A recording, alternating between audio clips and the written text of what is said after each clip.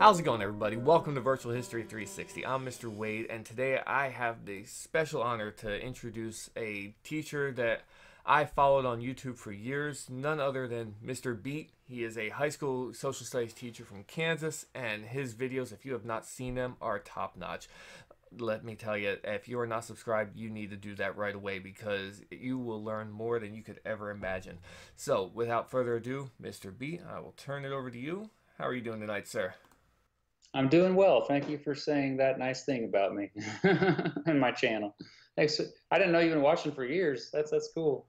Yeah, it was crazy to think. I started this channel back in 2016, but I've been a teacher since 2008, and you know, Oh yeah, I've been teaching since 2009. And I started my channel. Let's see, 2011, so January 2011. So yeah, yeah. it's crazy how time flies. When you're talking about just every year. It's funny. People ask why do teachers do what they do. I go because I don't get bored because every year is different. But every year we still teaching the Yeah. same curriculum. So yeah, trying to find different resources, because they don't give me everything, and I stumbled upon your channel, and my goodness, the you sum everything up in such a neat package that I can throw it in any part of class, and it works perfectly. So I want to thank you for that. Well, I used to teach middle school myself, so I can understand how you stumbled across my videos to begin with. Before we begin, I want to say, uh, when I first came across your channel, which was fairly recently, actually, like a few months ago.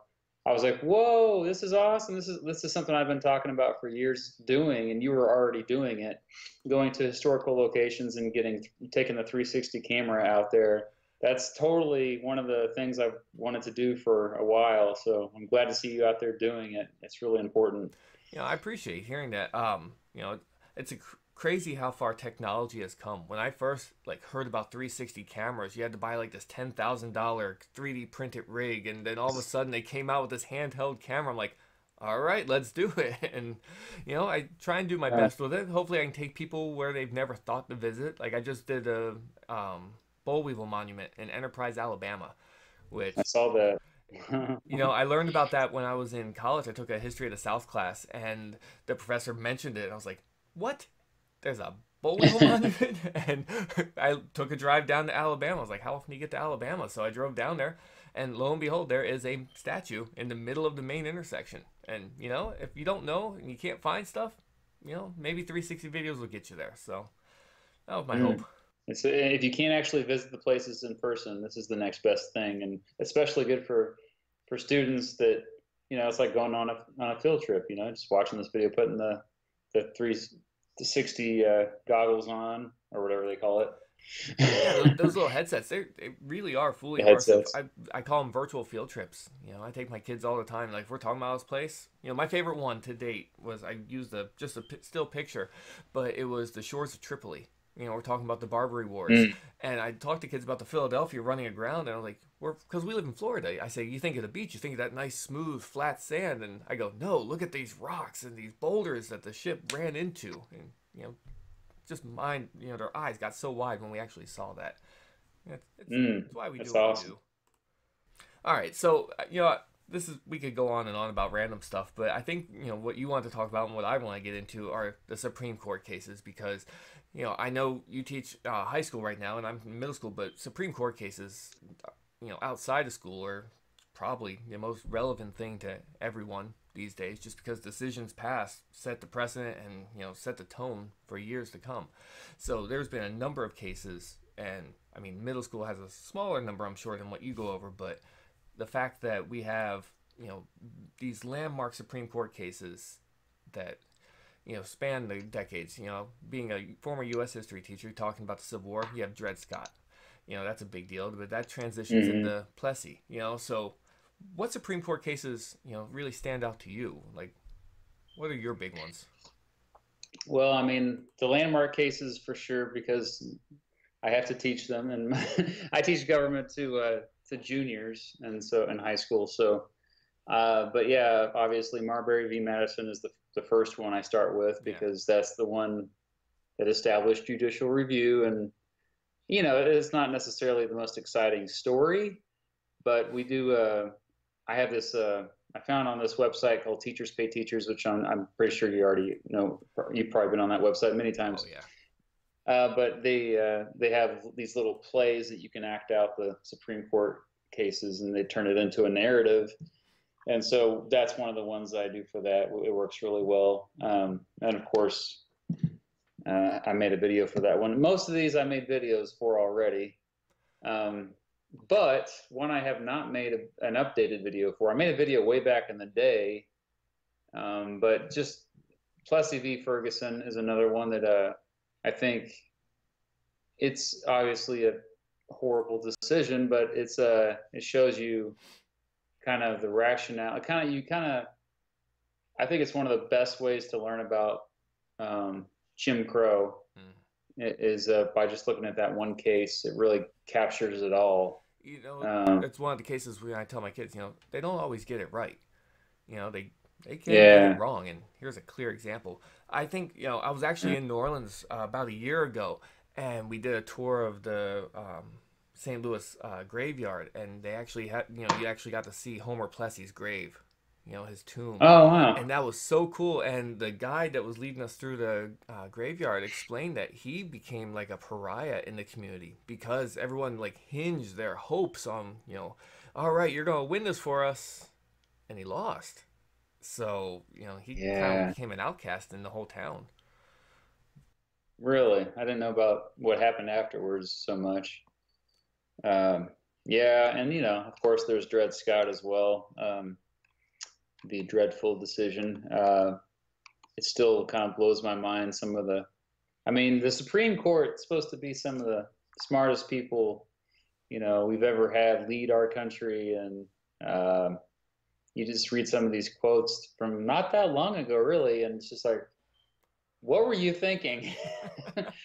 But yeah, speaking of bad decisions, a recent one that my most recent episode of Supreme Court Briefs is the case Kelo v. New London, which I think almost universally is viewed as a pretty bad decision that kind of stretched what eminent domain meant. Are you familiar with Kelo versus New London? Not as familiar as you. I know the name, but Yeah. Yeah, there's a movie called Little Pink House that just came out. What was it, a year and a half ago? But it's about the case. It's a 2005 case where a woman named Suzette Kelo in New London, Connecticut, and the city and the state of Connecticut forced them out so that they could build these fancy apartments, these condos, and like kind of an upscale area to be there to try to draw in workers at Pfizer. And Pfizer, it was all for Pfizer. It was just redevelopment for this private corporation. So most people kind of see that, yeah, that's kind of it's abusing eminent domain. And the sad thing is that they ended up having to leave anyway, and they lost the case. And then if you go there today, in 2019, 14 years after the case, the land is still vacant. They never even developed it. And Pfizer ended up closing down and moving away. So it was a complete failure. And they spent all like tens of millions of dollars on this, and it was all for nothing. Change, I get happens, but change for the sake of change with no real purpose makes no sense. And the fact that you're going to invest in, one, fighting the case, and two, literally destroying lives or kicking people out of their lives, and then not follow through with it. That's a rough one. Yeah. So a lot of bad decisions, but let's be more positive here. So I think I had a couple other ones I was going to mention that were decisions that I like that were good decisions. Let's see here on my list. I think one of my favorite all-time cases is Matt versus Ohio.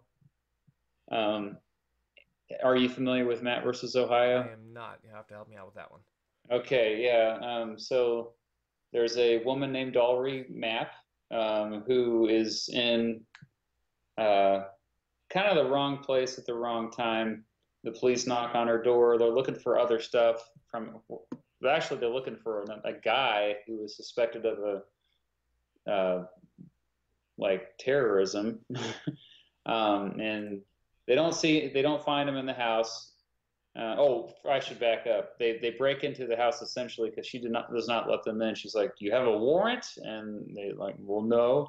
So they leave and they come back with a piece of paper that is not a warrant, but they said it was. And so but they broke in anyway and searched through all of her stuff, invaded her privacy, and they found other items that just so happened to be technically illegal. There were magazines that were left in the house that she didn't even know were there that had naked pictures on them. No other way to put it. And so that was why they arrested her for that. And so she fought it. And yeah, went all the way to the Supreme Court, and she won the case on the fact that the Supreme Court ruled that the police that day went against the Fourth Amendment.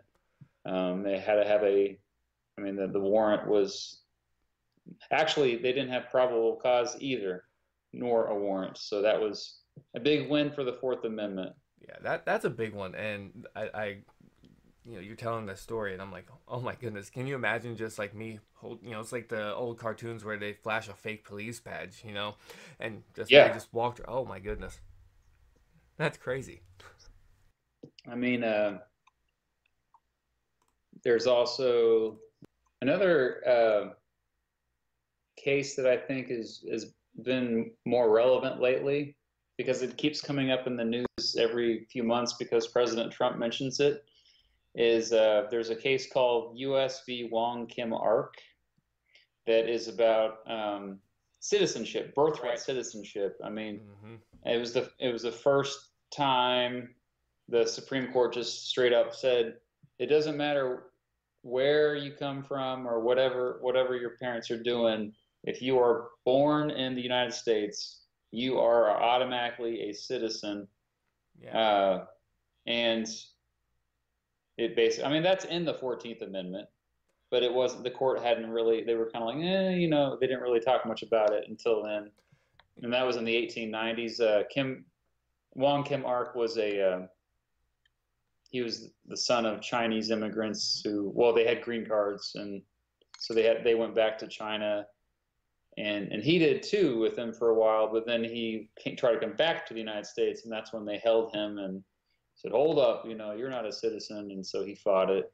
Yeah, that's one of the big points that we, drive to my middle school students is, we talk about law of blood and law of soil, jus soli, or however you pronounce it, is, if you're on American dirt, you get it. And, that's one of the 3 big points, naturalization, law of blood, law of soil. Those are the 3 big points that we drive home with our middle schoolers. What was that last one you said? Law of blood, law of soil, and then naturalization. Okay, law of soil. So, could you? I haven't heard this before. I love it though. Could you elaborate on law of soil? Well, it's essentially the same thing. If you're born on American property, or, whether it be like a military base, territory, or in the United States, you get American citizenship. So exactly that case. Okay. Yeah, all right. Florida curriculum might, change the vernacular a little bit, but I like it. I might steal that from my government classes. That's what teachers do, right? We steal each other's stuff. Oh, see, now you're going back to, when you start teaching, Harry Wong. Teachers are the biggest thieves. That's right. Good old Harry Wong. I remember that. Everyone had that copy of the book, First Days. Yes. It seems like no matter where you went to college, that was one of the first things they hand you, isn't it? That was it. Yeah. I could go on forever. I know you had some cases too. One of them was related to citizenship. That Plyler v. Doe that you wanted to bring up. Plyler in Texas, because again, we're talking about citizenship right now, or we're just finishing that up in like my unit, because we went back to school early. If you watched the Mr. Betts video, he's still on vacation. We did too. Yeah, we've been back for a week and a half. But we talked about like stuff citizens can do, because we went through the process like naturalization and all the steps you got to go through, and we say, why would you go through that? Because only citizens can vote and only citizens can hold high level government jobs, stuff like that. And then I go, but what about if you're not a citizen? And we start listing things, like pay taxes.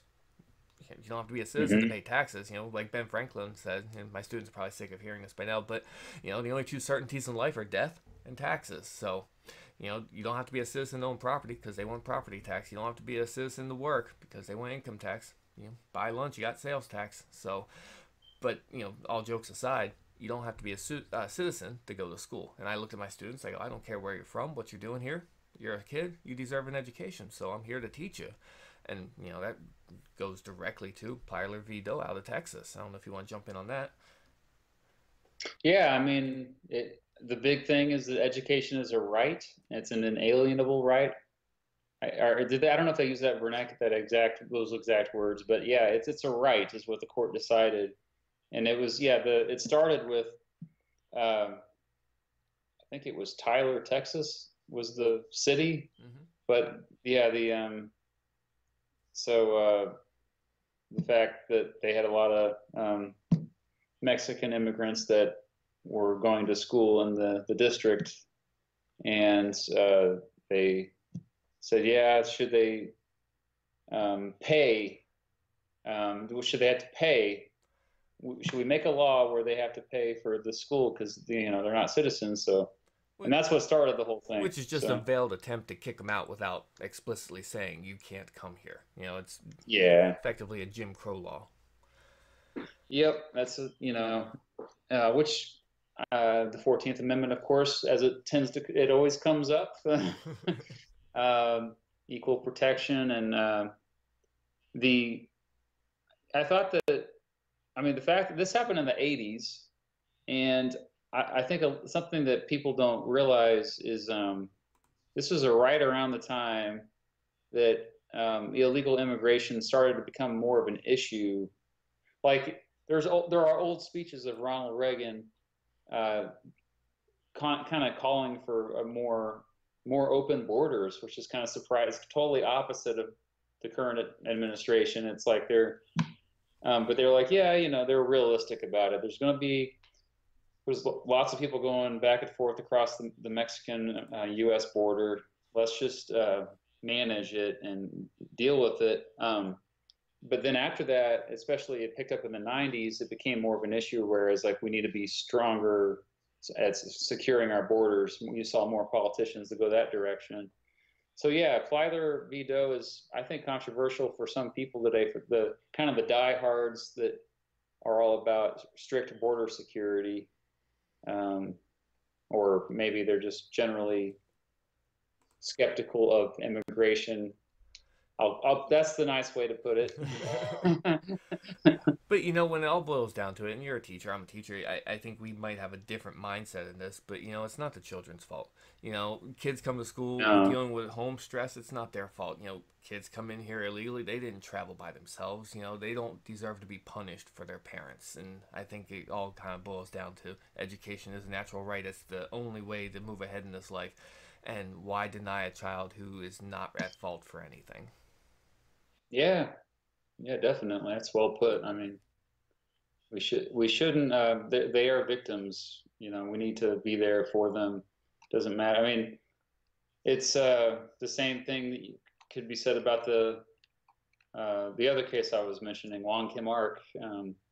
Yeah, he's what you would call the term anchor Oh, baby yeah. is rooted in that. Yeah, but why kick him out? And then they kick him out, and he goes to China. He doesn't feel at home in China. He feels Nope. at home in the United States. Hmm. So It's never a clear cut case. It's always a gray area. Well, you make one claim, but, there's never a blanket solution. And when you try and cause blanket problems, or you put blanket solutions over your problem, you're never going to fix it all. And if you try to think one case is going to solve, well, he wasn't, he was born here, but he's not really a citizen, you don't think of the repercussions, one step, two step, three steps down the line. And I don't know. That gets frustrating, for me personally speaking. That you can't see the forest for the trees sometimes, and I don't know. Mm. Yeah, because that's hard to actually have to critically think to solve the problems, Whenever you start to see all the nuances, you're like, oh man, this is a lot of work. And so, I can't just circle C and move on. It's yeah. Imagine if the Supreme Court justice is like, okay, well, this is a multiple choice. We have four options where we can move here. ah. But All right. To keep it on a lighter note, can you tell me about a tomato? I know how much you love tomatoes. If we can just. I'm so glad you brought up this case. Uh, but no, personally, I hate tomatoes. I hate tomatoes so much that I wrote a song called "Here's What I Have to Say About Tomatoes," and the only lyrics in the song are, "I don't like tomatoes." Where they sing that over and over. I'll have to send you the link sometime. But yeah, but yeah, the case Nix v. Hedden. Uh, I totally. It's been so long since I made the video. I'm pretty sure that's how you pronounce it, right? Yeah, it sounds right to me. I'm okay with that. Okay. Uh, but it is silly. Yeah. The question is whether or not tomatoes are fruits or vegetables. This is a true story. The Supreme Court actually decided whether or not they were fruits or vegetables. Did you? Do you know all the details about the case or I know a decent just amount about it just because the fact that the definition clearly says tomatoes are fruit because they have seeds. So you can't argue the definition. scientifically? Yeah, Yeah. but But go ahead. go ahead. I'll let you. I'll Oh, jump in after. okay. Yeah, yeah. The court was like, we know that scientifically they are considered fruits, but because so many people have this false belief that they're vegetables, we're going to acknowledge that. And because, like people are making money off of it, and that's how they're using the meaning. And so the fact that all these people are, participating in commerce with it, we have to recognize that. Well, it kind of ties into what we said earlier about the government collecting taxes. You know. Yep, that's why. That's what started the whole thing was the taxes on tomatoes. Yeah, because I believe it was a tariff. Because Yeah, they were imported from like the Caribbean countries, right? Not. that's right. Yep. Well, it's interesting. I brought this up. I did a video over the summer, and I'm sure nobody has seen. I think it has like 18 views total because I don't get any views in the summer. But I was reading one day, and I read about the Salem tomato trial. Now, when I say Salem, you probably think Massachusetts, witches, all that good stuff. But this was in Salem, New Jersey, which is ironic that the case Hedden is in Jersey, right? But this guy Robert Gibbon Johnson, who was I can't remember if he was a Revolutionary War veteran or at least of the Whiskey Rebellion. He was a merchant and he traveled and he brought tomatoes back to the United States, but nobody would grow them because they had the stigma in Europe of being poisonous, and nobody wanted to eat a poisonous plant. The only people that grew tomatoes were actually just growing them for the flowers, the yellow flowers on a tomato plant. So he's like, well, but I could sell these to people if people would buy them. So he tries to have a contest, grow the biggest tomato, win a prize. And he goes, all right, this isn't working. All right, here's what I'm going to do. I'm going to take a bushel of tomatoes. I'm going to go down to the Salem County Courthouse and I'm going to eat a tomato. And he publicizes it. He gets a big crowd out there in front of him and he eats a tomato. Like, just bites right into it. And the crowd goes, oh, they gasp and they think, well, maybe it takes time. So he finishes that tomato, starts the second tomato. And then he just keeps going, and he eats like I don't know how big his bushel was. I don't know how many tomatoes. I didn't read that, but he ate a ton of tomatoes basically, and nothing happened to him. So he kind of dispelled the whole, oh my goodness, tomatoes are poison, don't eat them. But they came out and said the reason people thought tomatoes were poisonous is because only the wealthy in Europe could afford them, and the wealthy ate almost exclusively on pewter plates, and the acid in the tomato would leach the lead out of the pewter. And people were getting lead poisoning from eating off their pewter plates. So that's my little bit of crazy trivia for the night. Yeah, that's a good story. That's a good video idea. I need to watch what you put together there. I mean, tomatoes are everywhere. Unfortunately for Like, you, I guess. yeah, yeah. I do like tomato soup though, Really, so there's that. that's the one thing I don't like. I'm not a fan of tomato soup. Grilled cheese tomato soup was never really a thing for me. Oh, I love that combo. Oh. All right, so I gotta ask, is there any other case that we should know about? I mean, I have to ask you this, before we ask any specifics. Have you heard the podcast More Perfect? In fact, the one of the producers of the show reached out to me and said that she liked my what I was doing and with my channel, and then that she listened to some of my president songs, and I was like, I was totally geeking out. I was like, "Whoa, I love your podcast!" I'm not gonna lie, So, that's how I feel. Like when I emailed you, I really didn't expect you to email me back, and that was like kind of my reaction. Like I got a little jittery. well, that's nice of you to say. But yeah, that podcast, like I share that with everyone I run into. They ask, "Oh, what podcast you listen to?" I go, "More Perfect," and I go, "But there's not that many." I go, "Just listen to it on replay," because oh my goodness, the gerrymandering episode's probably my favorite. It's coming back. There's a new season. They have a new season coming because they did the album last, and oh my goodness, Yeah, that was that good. one was it was good. I like the ones better of the Supreme Court cases. Yeah, I think.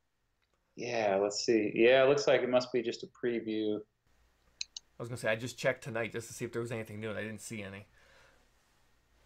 Yeah, it must have been. Maybe it's coming later. But yeah, But yeah. Well, anyway, sorry I interrupted you. no, it's What were you saying about it? I was just gonna say like some of the cases that are out there that again I have my middle school pacing guide and I have my list of cases that I have to talk about. You know I I only get a certain amount of time to share with the kids, so I squeeze in. All right, we gotta talk about this, but this is how it relates to that, and there's so much out there, and it's funny now because I taught U.S. history for years, and civics was never really a thought in my mind, and here I am now teaching civics, realizing how similar it is to teaching history. Where I always tell the kids, there's so much more than you know. The old saying, you don't know what you don't know. I go, stick with me, kids. We're gonna get through this together, and we'll figure this out. But there's so Yeah, much. I know. I've only I just checked. I've made 48 episodes of Supreme Court briefs, and I have a list of that's 3 times that long of videos I want to make. I guess I could go through that list, like the ones that I really want to make. All right. I mean, because everybody can kind of see what I've already done, and yeah, let me open up that. Because part of the reason why I probably want to say this right now is because, well, maybe somebody else can make the videos. So beat me to it because we need these because there's all these great stories and it's just ordinary people. And one thing I want to say about the Supreme Court, it's really important, is that because Congress has not been as productive in recent decades, as far as progress, a lot of times they're passing legislation that's backwards, even like it's not moving our country forward so much. The Supreme Court has kind of stepped in and filled that role. They've been the ones to kind of push us forward. I mean, great example is same-sex marriage. I mean, just 5 years ago, 6 years ago, wasn't even that long ago, and that never would have happened so quickly in Congress. And so we have. I think that's why the presidential elections get extra attention, even more than they would normally, is because they're the ones who nominate that justice. And sure, the Senate has to approve, but a lot of people are putting all their bets on, whoever the president will be based on that Supreme Court justice nomination. Yeah, and it's a shame that recently, in or recent memory, it's always seemed to follow along party lines. Yeah, Really an open discussion over the merits of someone. It's rather party lines follow suit. I don't know how else to describe it. I mean, take someone like Antonin Scalia. He's kind of notoriously more ideological than other justices. However, one thing that was fascinating that was good about Scalia, who he passed away a few years ago, but he was known as this conservative guy or limited government guy, but he he was consistent. So sometimes he would be voting with the more left wing members of the court, and so he was kind of, people just assumed that it was always like, oh, always conservatives and liberals against each other, even in the Supreme Court. But no, even as recently as just a few years ago, that was not the case. And if you look at the past year, justices like Neil Gorsuch, he sometimes hops over to the other side, and same thing with some of the left-leaning justices. They do the same thing, and so it's not so partisan in the Supreme Court. And the big reason why is because they're not elected. You know, they can serve for life, and I think that's refreshing. That's why they wear black.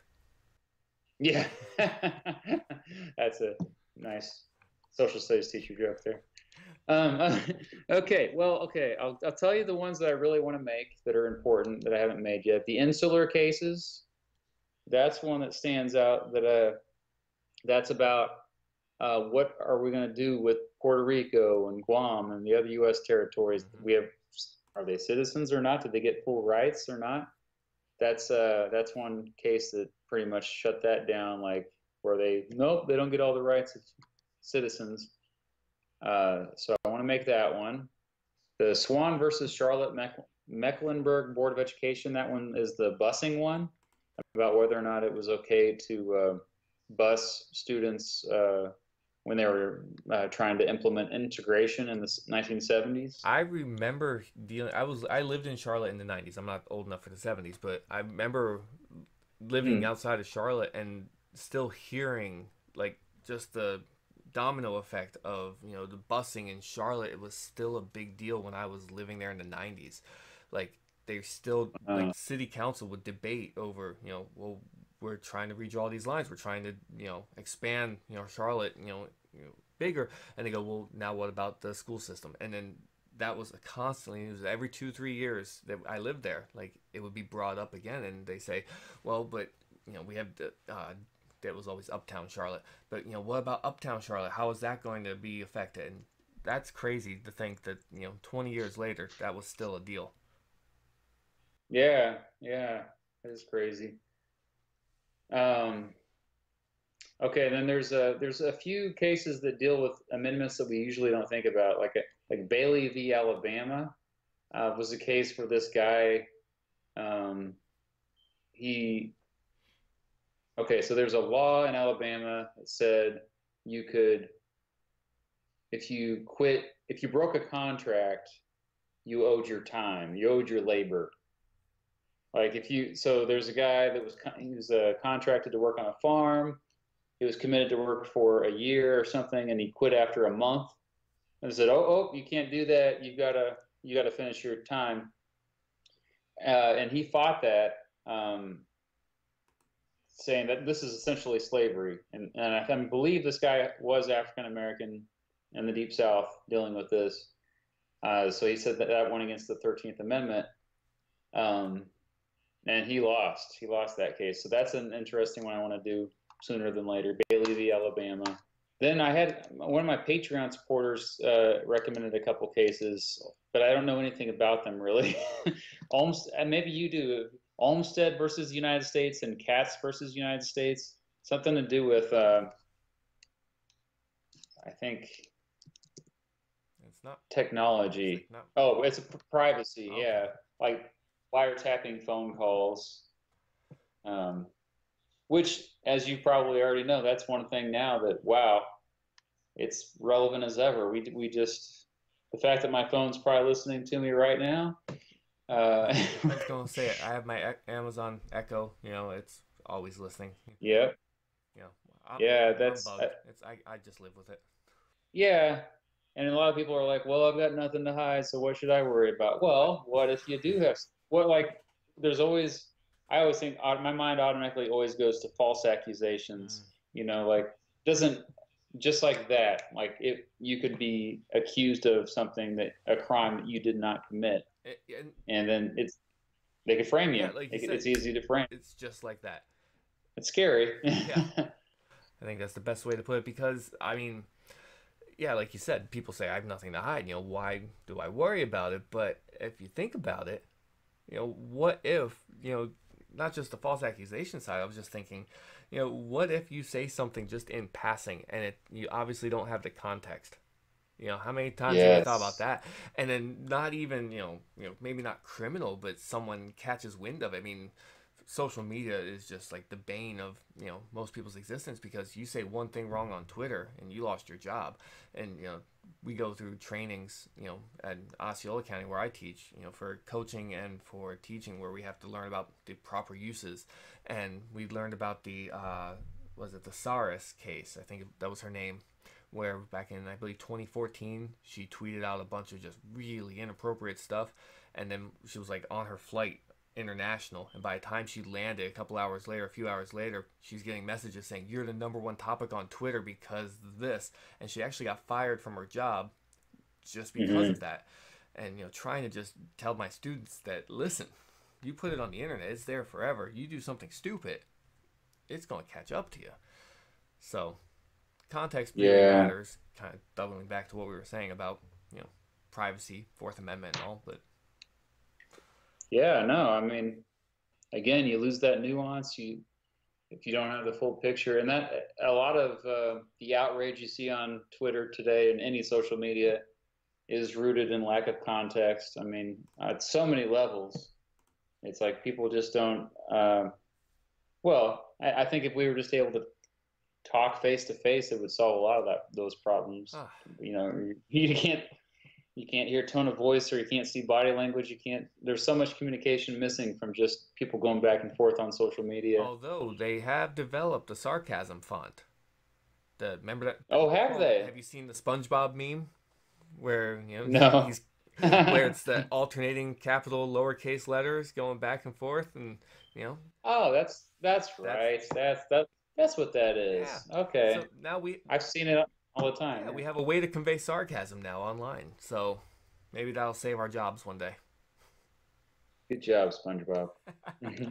All right. So I mean, you've hit all the big names I wanted to talk about. Is anything else you want to say? Anything else you want to share?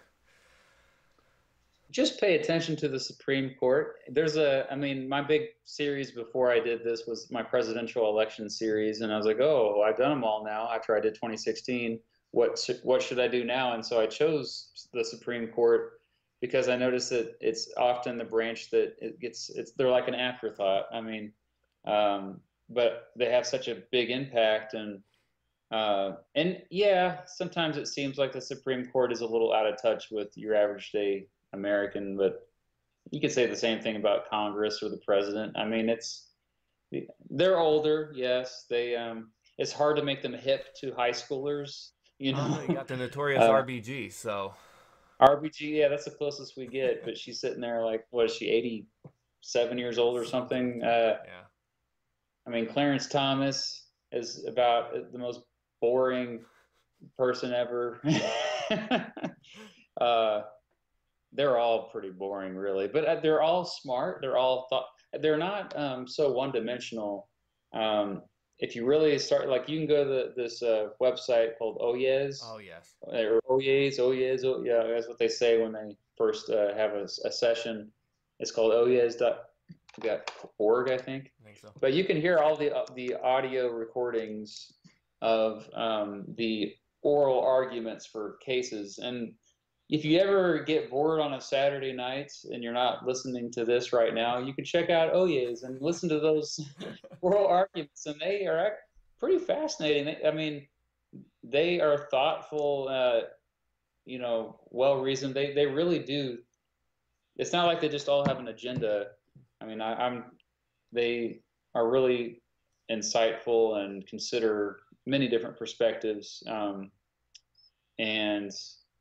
at least it's one thing to kind of lean towards an ideology, but it's another thing to, I think, as long as if you can easily explain the other side, because I think we're always going to have some kind of back and forth between a conservative, liberal, whatever you want to call it, in the future, that are going back and forth. But what I'm noticing that's kind of in the most of most of us kind of are just kind of yelling at each other and not understanding each other. That's what I'm noticing when you look at the national conversation in the United States in 2019. Whereas the Supreme Court, they're listening to each other, and it's like I just think that they don't get enough credit for you know their ability to kind of reason through things. So yeah, and they make a big impact. So that's my little spiel, trying to promote the Supreme Court. Yeah, pay attention to Yeah, in them. the day and age when it seems who yells loudest wins, you know, Yeah, they're the Teddy Roosevelts. You know, they speak softly, but you know, they carry the weight they of that do. big stick. So, You're good with the analogies. You must be a teacher. yeah, I take after Lincoln. You know, I'll spin a yarn anytime I get a chance. So, all right. So, Mr. Beat, I just want to say thank you. I appreciate this opportunity to have a conversation with you. I enjoyed it. I can't speak for you, but you know, I feel more enlightened after listening to you talk about Supreme Court cases that I'm not familiar with. So, thank you very much for this. Well, thanks for having me on here. All right. So, with that being said, we're going to sign off here. If you have any questions, leave them below in the comments. And, you know, like, subscribe, all that good stuff if you need to. You know, check out other videos. If you haven't already, click on this to subscribe to Mr. Beat's channel. And for Virtual History 360, I'm Mr. Wade. Have a good night.